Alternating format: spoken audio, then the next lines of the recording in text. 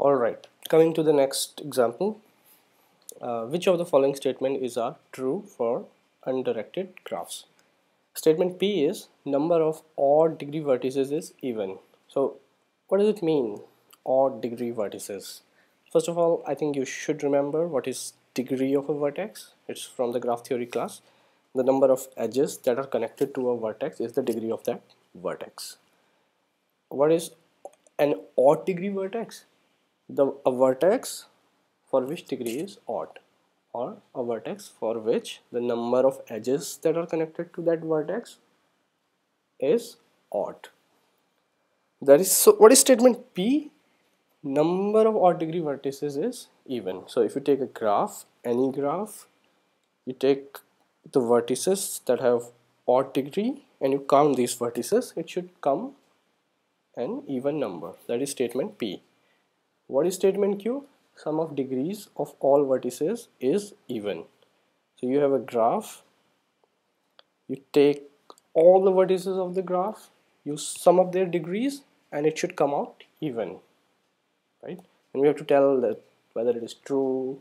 Basically, you have to tell whether only P is true or only Q is true, both are true, or neither is true.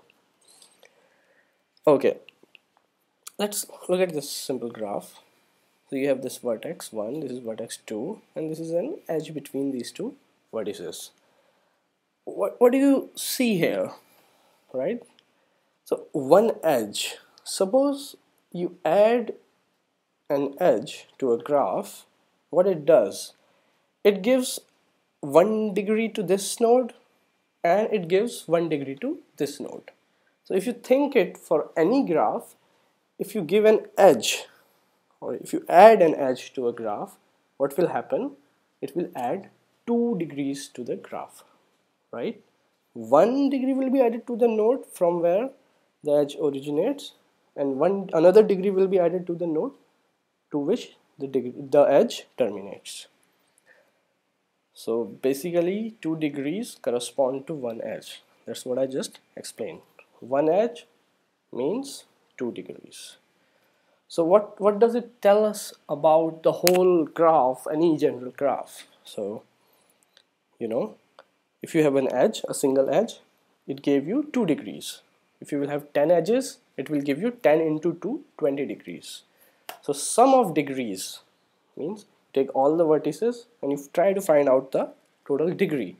It will be nothing but 2 times the total number of edges. Why this?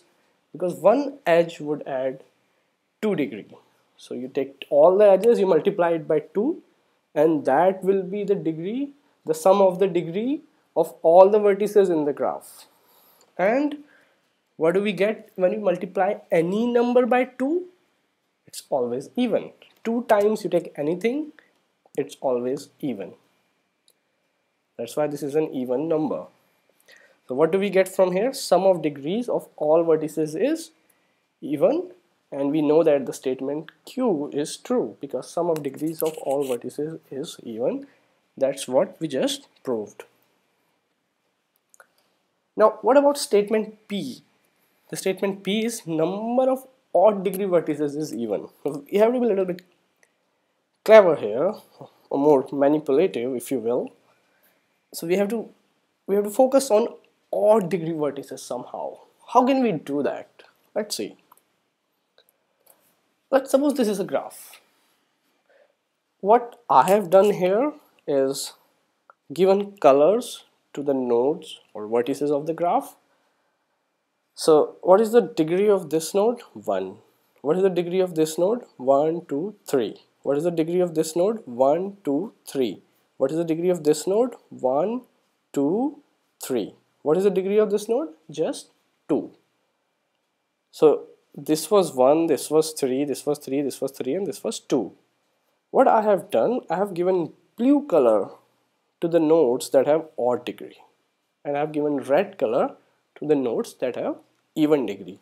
So the point I'm trying to stress here is that you can partition any graph in a way in which you have the degrees, the vertices that have even degrees, as one set and the vertices that have odd degrees as another set. That's what I have done here.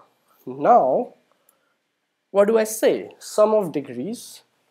I talk about the sum of degrees, which means sum of the degree of all the vertices is nothing but the sum of degrees of vertices with even degree plus sum of degrees of vertices with odd degree. What does it mean? So if I have to find the sum of degree of all the vertices for this graph, what I can do is find the sum of degrees of vertices with even degrees, the one which have red label, plus sum of degrees of vertices with odd degree, all those vertices that have blue label. So I can divide, or I can break this into two parts: sum of degrees of vertices with even degree and sum of degrees of vertices with odd degree.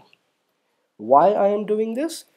Because my answer, like the problem, is forcing me to focus on the vertices with odd degree, right? That was the statement Q.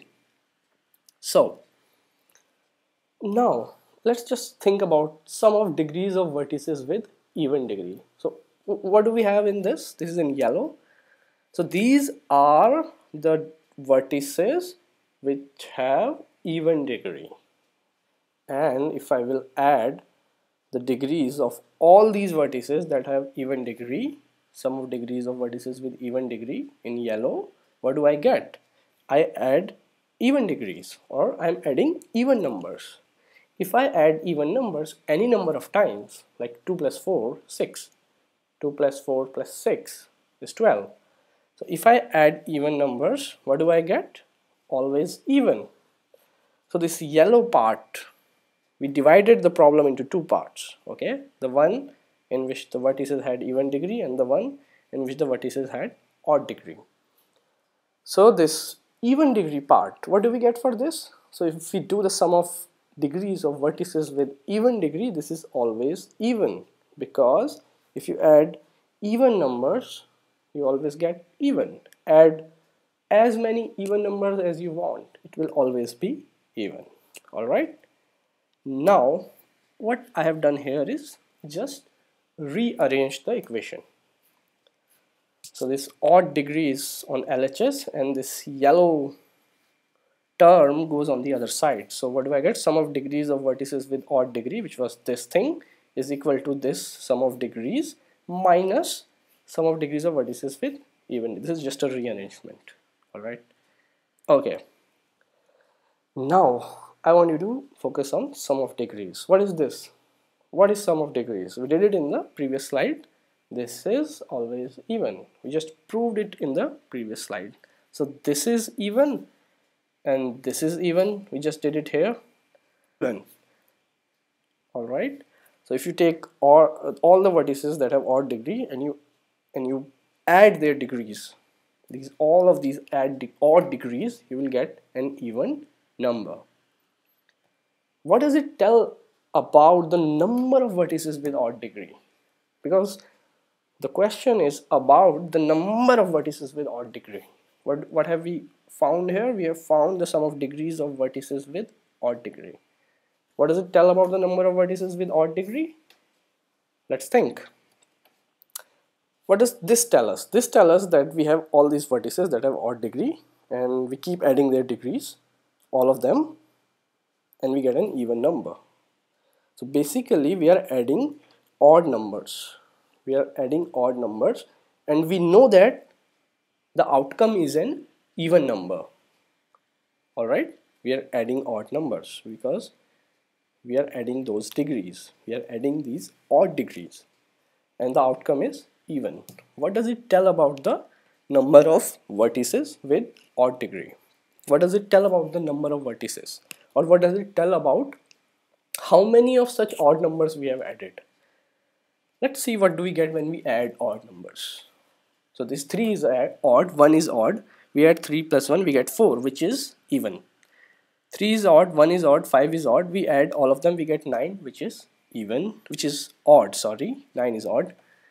We have 3, we add 1, we add 5, we add 7, we get 16, which is even.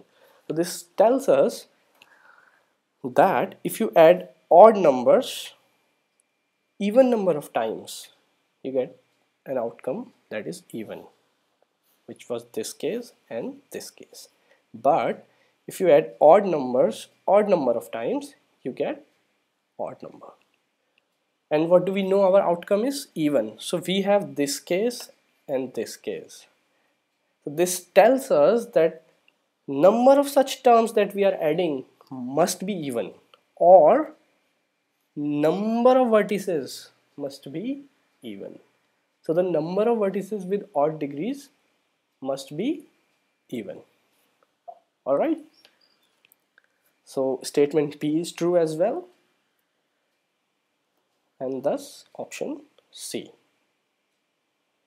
This is basically textbook theorem, these two. Coming to the next question, which is, which of the following graph is isomorphic to this graph? So this is a graph given to us, and these are 4 options, and we have to tell which of the following is isomorphic to this. Okay, isomorphism. Iso means similar and morphic means structure, right?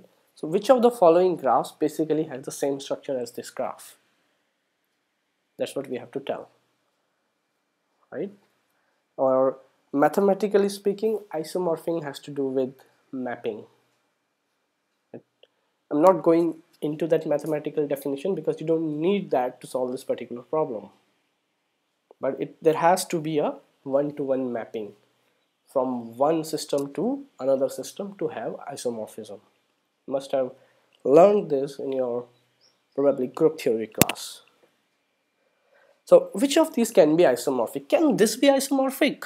So look at this. This graph has a cycle of 5 vertices. This has a cycle of 3 vertices. There is no way they can be isomorphic. This is eliminated. Look at this. Does this have a cycle?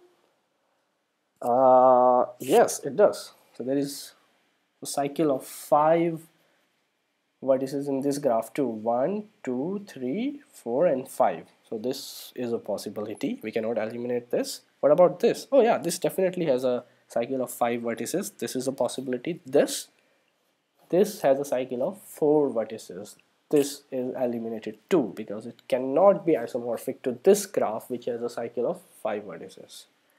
Coming to these two, if you look at this one, I mean this is similar, but you see this vertex has an edge to this vertex, and the same vertex has an edge to this which goes to this. But out here this vertex has an edge to this, and this one has an edge to this. This can't be isomorphic to this too, and you can do it in a more structured manner this way. What you can do is you can give labelings to these nodes. So I have labeled this graph like this: A, B, C, D, E, F, G, H, and then I can label this graph in a similar manner. You see, so this is A, this is B, and this is C. In this case, after C we had D and we had E, and then it came back to A. Out here you have this thing like this: C to D, D to E, and it comes back to A. So this is from A to F you have an edge, from A to G to H, from A to G to H. So this one is isomorphic to this one, and that's why we say option B.